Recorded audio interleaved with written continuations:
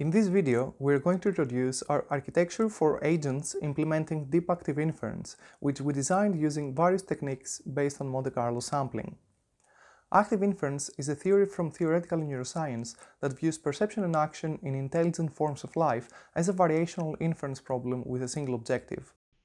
An agent requires three sequences of random variables over time, representing observations, latent states, and actions.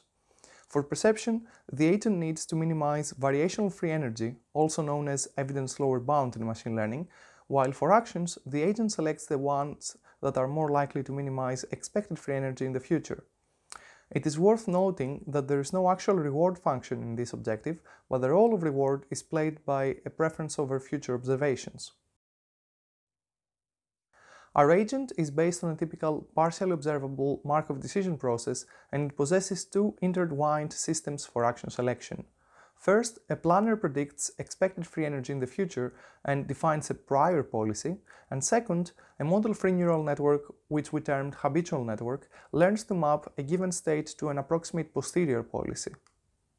Importantly, the divergence between the two policies is propagated as an epistemic precision term to the prior prediction of the next latent state of the agent. Planning is then performed via a typical Monte Carlo tree search, where to perform rollouts, the agent's habitual network is employed, and in this case as a prior policy. The planner's objective is the minimization of expected free energy, of which all terms can be calculated using the same neural networks that have been optimized during learning. Finally, during planning, the parameters of the network are also viewed as random variables and sampled based on the MC dropout technique.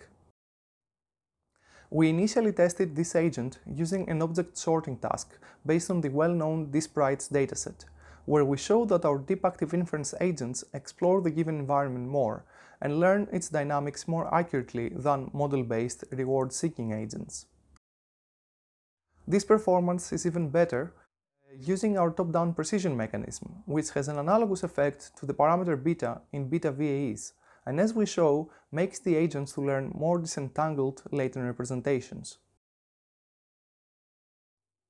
Furthermore, we also test our agent in the more complex animal AI environment, where we show that it learns visual foraging tasks much faster than typical model-free reinforcement learning agents, having a performance comparable to a PPO2 baseline given the same learning iterations. And finally, due to the model-based nature of these agents, their performance is maintained even if a large portion of the visual observations is removed. Thank you.